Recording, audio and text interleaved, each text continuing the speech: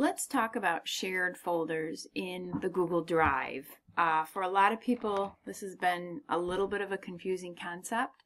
So let me just show you some examples. In the top window that I have up here, I'm in my school Google account.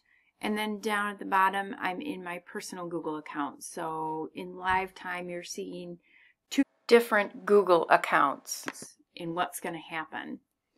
So let's say I have a folder that I'd like to share with someone else, and that someone else is going to be my personal Google. I'm going to right click. I created a folder up here in my school account, 123 Wilson Share, and I'm just going to right click and I'm going to click on share.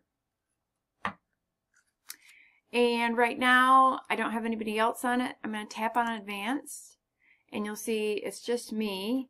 Well, I'm going to invite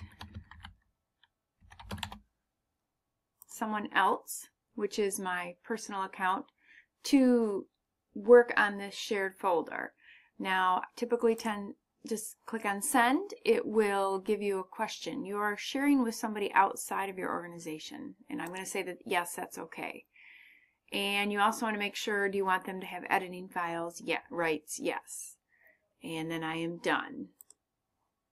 So down here on the other account, I'm going to go to shared with me and notice right away, oh, I have a file. I could also access through that the email that was sent, was generated, but I do see it down here. So let's say the things that I wanted to share with my personal account, I am going to create a Google Doc, and it does give me a little thing, this item created. Will have the same sharing permissions as the selected folder.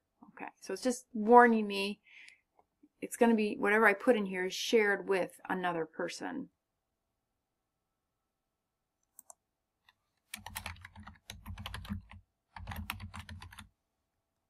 Shared with me test, and let's just, there you go. Alright, so I'm going to check in the other account.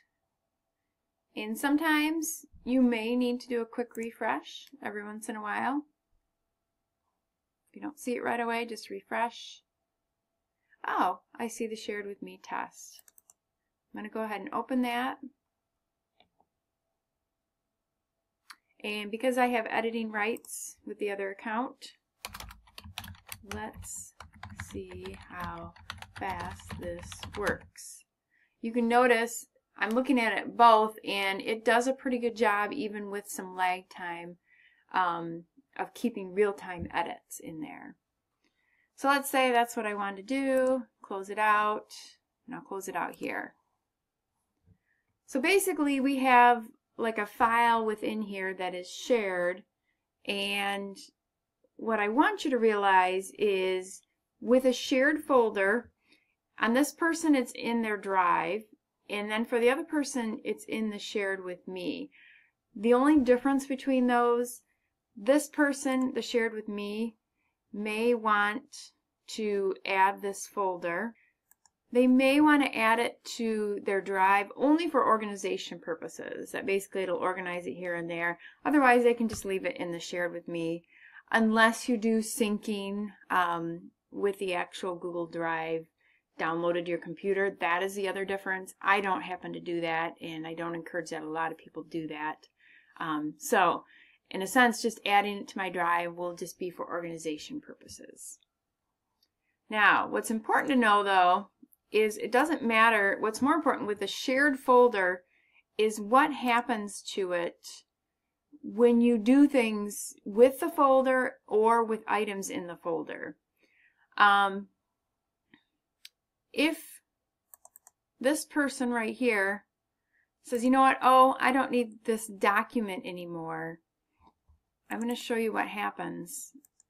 Let's say I'm doing some cleaning up. I like to be a neat freak, and I'm worried about my space, and I'm going to remove it, which is this option down here. Now it says one file removed, one is still accessible by the collaborator. Do you see what happened up top though? It is instantly gone. I no longer have access to it. I deleted it.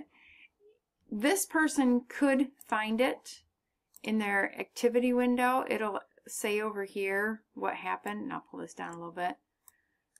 But it's a big pain in the neck. The owner of it can restore it. But in the end, I do not suggest that if you have a shared folder that you ever delete one specific file or a few files out of the folder. That is where the problem lies. What doesn't become a problem is actually in this folder. If I'm on a shared with me, somebody shared the folder with me, if I simply, and I might have to move this up just a second here, if I simply remove the folder from my shared with me, and I go up here to this and I check on it, it's still shared with Cheryl Wilson. She never did lose access. So I didn't delete it from the other account. So if you have a shared with me folder, you can remove that and it's not going to affect other people, just you. If you have a shared with me folder and you remove a specific file from it or move it or change it, it will change it for everyone. So hopefully this will make a little bit more sense and what to be careful on. If not, just contact me and we'll figure it out.